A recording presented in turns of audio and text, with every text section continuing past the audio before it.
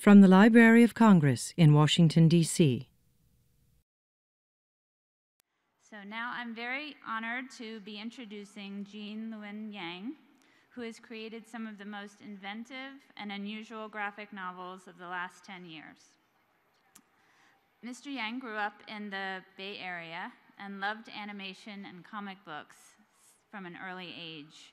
He began drawing them when he was in 5th grade and had his first comic published when he was in his early 20s. He has published many titles while also teaching high school students, but his 2006 book, American Born Chinese, was the first graphic novel to be nominated for the National Book Award and the first to win the Printz Award. Last year's Boxers and Saints, an ambitious 2-volume work set during the time of the Boxer Rebellion in China, has also won many awards. Mr. Yang's latest book is a collaboration with illustrator Sunny Liu called The Shadow Hero, about what may be the first Asian American superhero. As Washington Post reviewer Michael Kavna described their achievement, they have retrieved a long-lost creation from the spidey webs of history, and the resulting story is a cartoon yarn exceptionally well spun. I'm sure you are eager to hear from the author-illustrator himself, since he is also a great speaker. Please help me welcome Jean Luen Yang.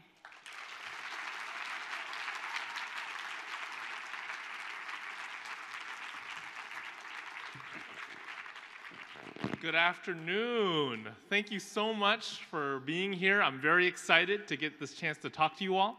I'm going to start by telling you a little bit more about myself. I am a cartoonist, which means I write and draw comic books and graphic novels. I've been doing this for about 15 years now, and here are some of the comics and graphic novels that I've done during those 15 years. Recently, about 2 years ago, I got involved with these books right here. Any of you seen this show called, okay, it sounds like a lot of you have seen the show called Avatar: The Last Airbender. Now, if you have not, you really need to go watch this show. It's amazing. Okay, you can find it on Amazon Prime right now. Avatar: The Last Airbender ran on Nickelodeon from 2005 to 2008. It was so awesome that they did this sequel show called The Legend of Korra that's airing right now. What Nickelodeon decided to do was fill in that gap between the first show and the second with a series of graphic novels. They asked me to write these for them, and I jumped at the chance because I'm such a huge fan of that original show. The best thing about working on these comics is I get to email Mike DiMartino and Brian Konietzko, the creators of the show, and they email me back. It's awesome. Now, last September, First Second Books, one of my publishers, put out Boxers and Saints, which is a 2-volume graphic novel all about the Boxer Rebellion, a war that was fought on Chinese soil in the year 1900.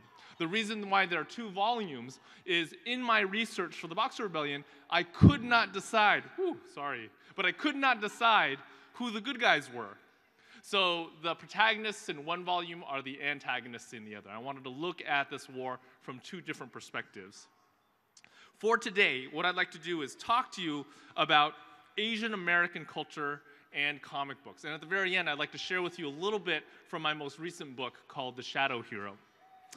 Any of you read comic books regularly or used to read comic books regularly? Okay, a decent number of you.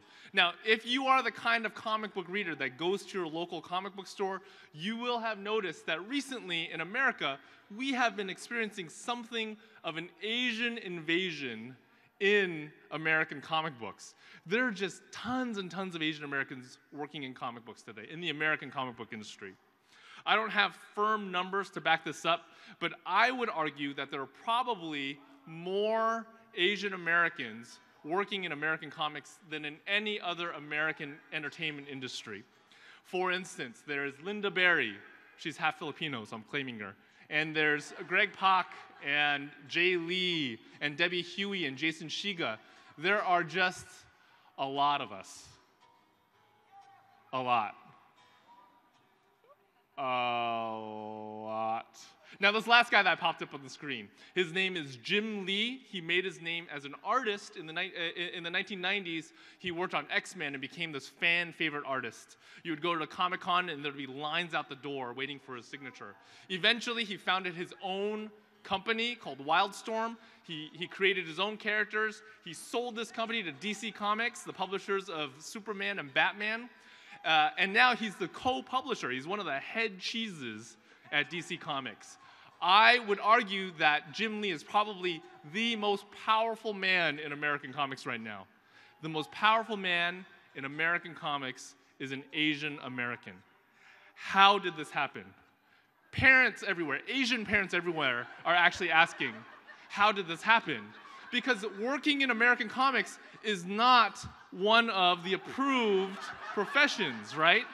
It is not doctor, lawyer, or engineer. And this question becomes even more perplexing when you look at the history of how Asians and Asian Americans have been depicted in American comics. Here is an example of what I'm talking about. This is from the late 1800s. During that time, America was seeing this huge influx of Chinese immigrant workers. And people in this country were a little bit freaked out about how all these immigrants were going to affect American culture. So pressure began to build on the government to do something about it, and newspapers all over the country started publishing political cartoons like this that featured very stereotypical images of Chinese and Chinese Americans. They usually featured very exaggerated facial features. They would wear like a very simplified version of traditional Chinese dress. And eventually, the people behind cartoons like this won. America passed the Chinese Exclusion Act in the late 1800s, effectively ending legal immigration from China into the United States for several decades. This sort of imagery was not limited to political cartoons. It was also found in early American comics. I'm sure you've all heard of Batman. Now, did you know that Batman began his life as a character in a series called Detective Comics? Did you all know that? That's why we call him the world's greatest detective.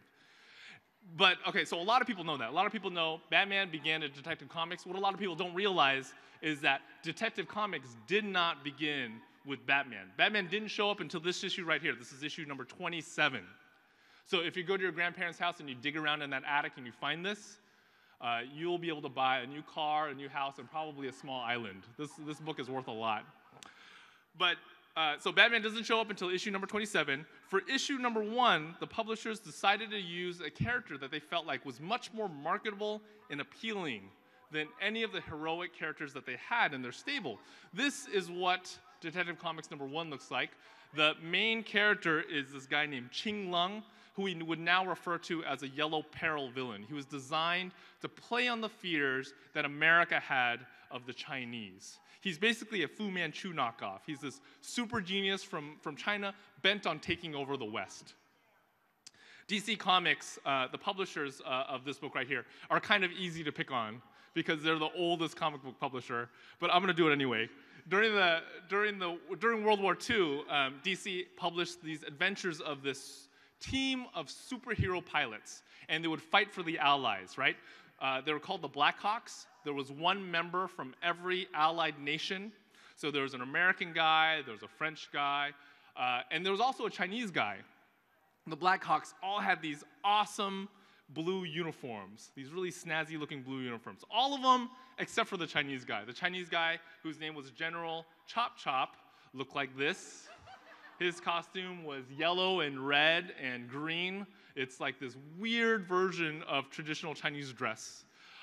And General Chop Chop even had a catchphrase that he would say whenever he was mad. He would say, General Chop Chop been double-clossed with an L. One of the weirdest characters in the DC universe is an arch-villain of Wonder Woman. It's this guy right here. Egg Fu is also a yellow peril villain, a villain designed to play on the fears that America had of the Chinese. But he's not a human being. What he is a man-sized yellow egg. And he has a Fu Manchu mustache. And his superpower is that he can take this mustache and use it like a lasso to wrap around Wonder Woman. Believe it or not, Egg Fu is still around in modern comics. This is what he looks like nowadays.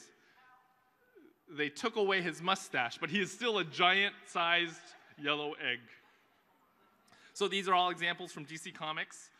Marvel Comics also had its share of yellow peril villains.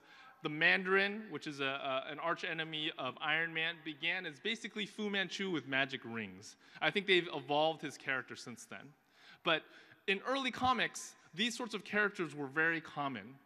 Now, fortunately, they were not all these crazy, weird stereotypes. I'm a comic book fan, so I like digging around in old comics, and I was able to find an example of an Asian American character, a heroic Asian American character that dates back to the late 1930s and early 1940s. This guy right here. His name is Fu Chang.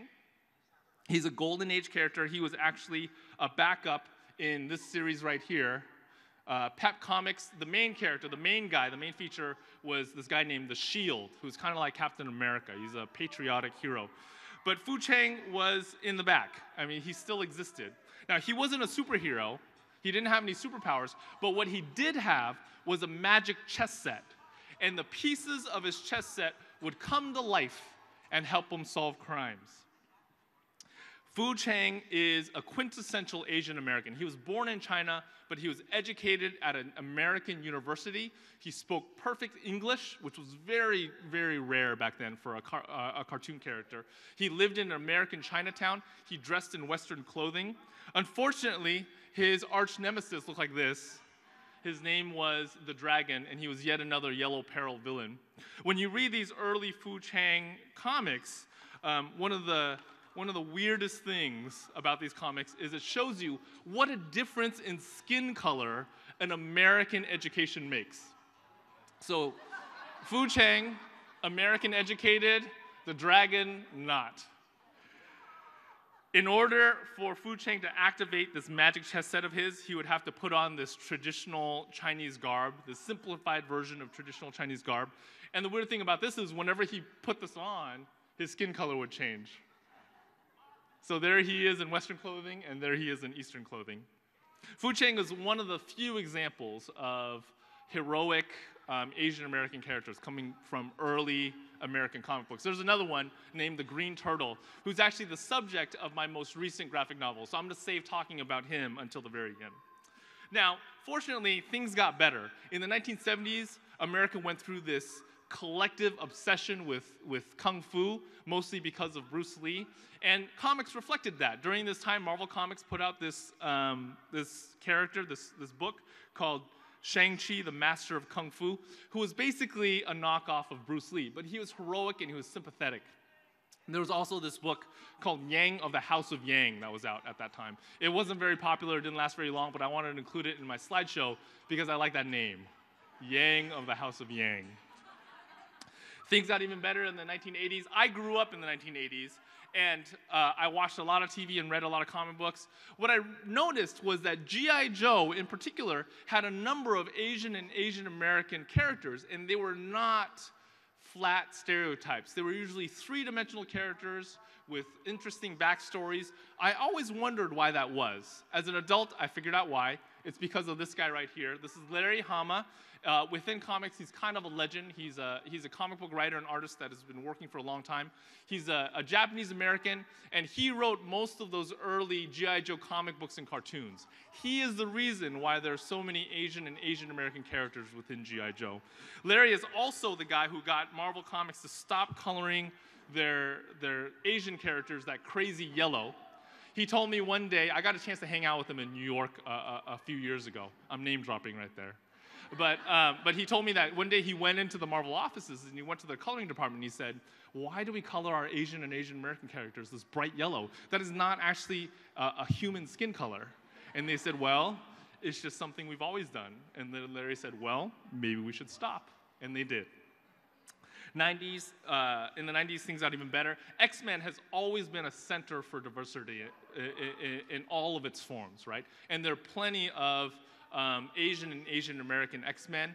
There's Sunfire, who's a Japanese national who can shoot fire out of his hands. There's Jubilee, who really feels like somebody who I would have hung out with in high school.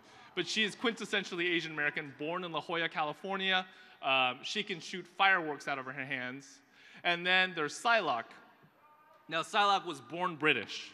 She was born white. But then she was kidnapped by these Asian ninjas and given an Asian body, so I'm claiming her as one of us. So things have gotten better, but it still doesn't answer this fundamental question of why. Why are there so many Asian Americans in American comic books? This is something that I like talking about with my cartoonist friends, usually after a convention, usually over a couple of beers. I'm going to share with you right now three of our beer-fueled theories as to why there's so many Asian Americans in American comics, okay? The first one comes from the structure of the medium. Comics are a combination of words and pictures. They're words and pictures working together to tell you a story. If you look at traditional Western culture, words and pictures were always seen as two separate disciplines. The people who were super good at words were not the same people who were super good at pictures. Two separate disciplines.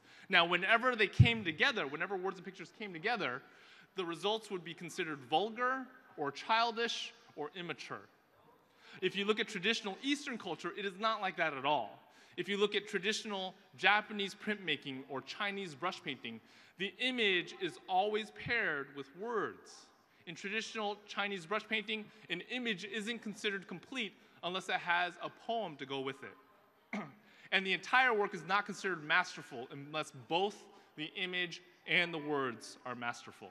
So maybe there are so many Asian Americans in American comics because something about our cultural heritage prepares us for this combination of words and pictures that is comics. The second theory comes from the origin of the comic book.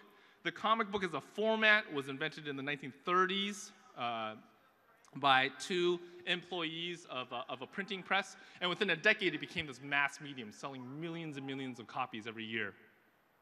A lot of the early greats, most of the early greats, were these poor, young Jewish American boys who grew up mostly in New York. There was Jack Kirby, Joe Shuster, Jerry Siegel, Stan Lee. These four guys together created a lot of the Marvel and DC universes.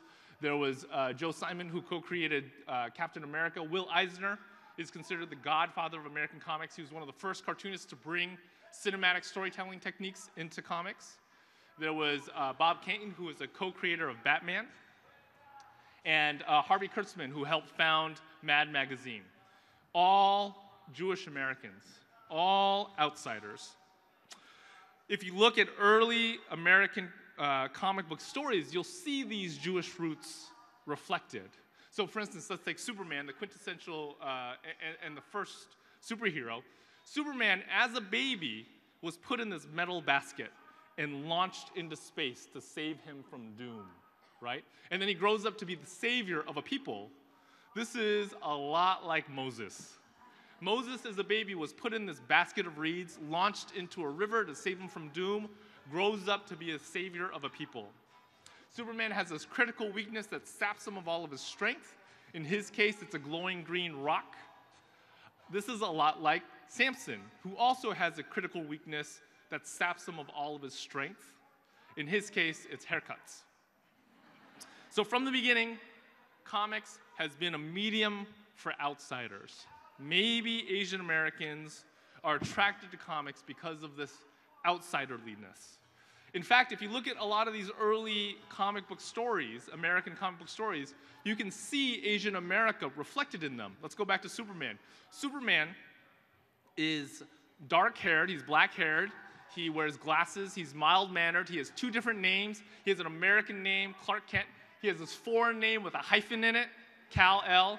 He wears two different sets of clothes. He wears American clothes and these weird foreign clothes. His parents are non-English speaking scientists who sent their kid to America for a better life. I think you can make a very strong argument that Superman, in fact, is an Asian American. Now, the last theory is from American cultural trends. If you go to any bookstore these days, if you go to any library, you will see a lot of this, a lot of Japanese comic books, manga, all over the place, very, very popular. In fact, you'll find these people. These are what we call the manga aisle hobos, right? Any library or any bookstore will have them. So over the last decade or two, Japanese comics have become this huge, powerful force within American comics in particular and American books in general. Well, I already talked to you about how the comic book format was created in the 1930s. it very quickly got exported all over the world, and it took particular hold in these different cultures. One was France, and the other one was Japan. Now, it took hold in Japan, and then Japan and America had these two parallel comic book cultures that kind of grew up next to each other, right? For decades and decades, there was very little cross-pollination between American and Japanese comics, so they each came up with their own way of publishing comics, and they also each came up with their own way of communicating visually. Here's an example of something that, up until very recently, would have been foreign to your average American comic book reader. Those of you who read manga, you see that little plus sign in that character's forehead? What does that mean? You all know what that means? Go ahead.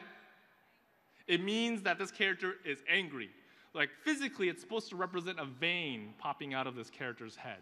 This is something that was very common in Japanese comics, virtually unfound in American comics until very recently. In Japanese comics, this became so common that artists started using it like this, where it lost all representational value, right? It's just pure symbol now. Well, because of this huge influx of Japanese comics into the American marketplace, American readers are now pretty savvy. American readers now expect storytelling methods that reflect both Eastern and Western traditions. A lot of Asian American cartoonists, like my friend Derek Kirk Kim here, a Korean American, grew up reading both Japanese and American comics. So they were already there, right? A lot of Asian Americans started off doing comics that drew from both of these cultural sources. So they anticipated the current desire that the American comic book reading public has. Unfortunately, for Asian parents out there everywhere, I don't think this trend is going to slow down at all. I think as we move on, we're going to see more and more young Asian American writers and artists come into American comics and establish a voice for themselves. So I'd like to end by sharing with you a little bit about my most recent project. A couple of years ago, on the internet, I learned about this hero called the Green Turtle. The Green Turtle was created in 1944 by a Chinese-American cartoonist, one of the first Asian Americans working in American comics, a guy named Chu Hing. And there's a rumor about the Green Turtle. The rumor is that Chu wanted him to be a Chinese-American superhero, but his publishers wouldn't let him do it. Now, Chu Hing is a cartoonist. The way we react to adversity is passive-aggressively. And that's what this guy did. Chu Hing drew all of his original Green Turtle comics so that we almost never see the character's face. Most of the panels look like this, where the character has his back to you, and all you see is his cape. When he is turned around, it'll look something like this. Something will be blocking his face. It'll either be his own arm, because he's punching, or another character will be standing right there, or a piece of furniture will jut out and cover his face. And the rumor is that Chu Hing did this so that he and his reader could imagine his hero as he originally intended, as a Chinese American. I don't know if those rumors are true, but they were intriguing enough that I wanted to do a project about it. So I researched it. I found out that Green Turtle is now in public domain, and that Chu Hing never got around to telling us his origin story. So he never confirms for us whether or not his character is in fact a Chinese American. Green Turtle only lasted 5 issues in a series called Blazing Comics before he was canceled. So I teamed up with a friend of mine named Sunny Liu.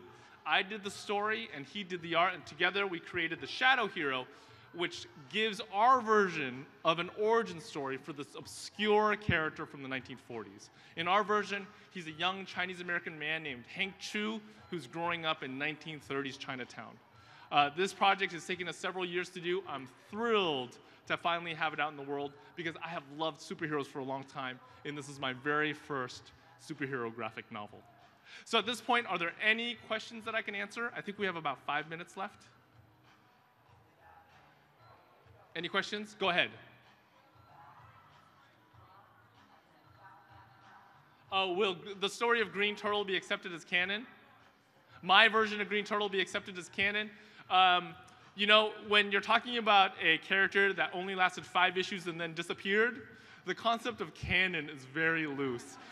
So you know, the Green Turtle, he's still in public domain, so anybody can do their own version based on that original. And I'd be interested in seeing, you know, what else comes of it. I have to tell you, there's a Kickstarter that came up where this dude was making these action figures for obscure Golden Age heroes, and I emailed him, and he made one for the Green Turtle. So it's on sale now. You can buy it for $25, which I know is a lot, but it's because he's so obscure. Go ahead. Did your parents actually meet because your dad had the thickest glasses? Oh, okay. You're referring to American-born Chinese. So in American-born Chinese, the main character's parents tell him, you should not, if you want to get married, you should not worry about anything but studying, because the thicker your glasses are, the more likely it is you'll be able to attract a mate. And my parents did say that to me, yeah. But they were wrong. They were wrong. All right. Oh, yes, go ahead. Are you planning on doing a graphic novel for The Legend of Korra? Okay, the question is, are you planning on doing the graphic novel for Legend of Korra? Now, I don't own the characters that belong to that universe, so I have very little control over that. You know, that's really a decision for Nickelodeon. If they ever asked me to do something like that, though, I would definitely say yes. That would be awesome. Go ahead. I found Boxers and Saints when I was doing research on the Boxer Rebellion, and every book I found was either really boring or very biased, and I started wishing that there were comic books like this for every single two sides of history. So I was wondering if you were ever going to look at another conflict in history again, what would it be? If I were to look at any other conflict, what would it be? And do the same type of graphic novels. And you know what? I have to tell you, I'm not a historian, so I don't know my history very well. But I mean that period of history that the Boxer Rebellion fits in, the Chinese call their century of humiliation. And there are all these different interesting pieces to it. It'd be great to do something about the Taiping Rebellion, which is this rebellion led by a Chinese guy who believed that he was Jesus Christ's younger brother.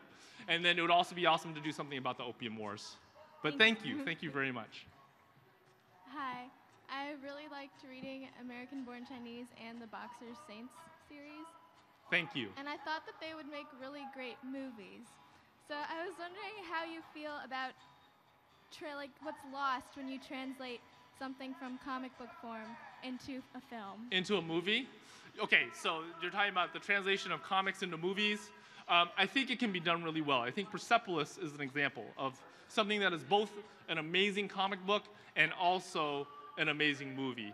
I have had some interest, a little bit of interest from Hollywood into in my comics. I've always been really wary of it because I've had friends go down that route, and it very rarely ends well for the cartoonist, you know? And especially with American-born Chinese, my fear is that if it ever gets translated into either something animated or something on film, that I will find on YouTube these little clips of my character Cousin Chinky, completely decontextualized, and that would I would not be able to sleep after I saw that. So I've always been really wary.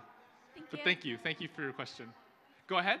In the book Boxers, they reference a war between China and Japan. Would you ever do a similar book to Boxers and Saints about that? That would be a great idea. I think I would need to learn more about it so that I would have to feel like I had a handle on both sides before I did something like that. But that'd be a great idea.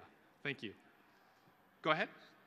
Hi there. I really appreciated you bringing in the history and talking about some of the racial issues in comics. So I'm wondering, as the illustrator of the Avatar books, if you have comments on the casting controversy in the movie. Okay, your question is about the casting. You know what? That is how I got this job. So what happened was, I was a huge fan of the Avatar series, and the Avatar series is set in a fantasy world, but it's a fantasy world that's based on real-world Asian and Inuit cultures. And if you read the notes from the show, it's very apparent that all of the characters are supposed to look either Asian or Inuit.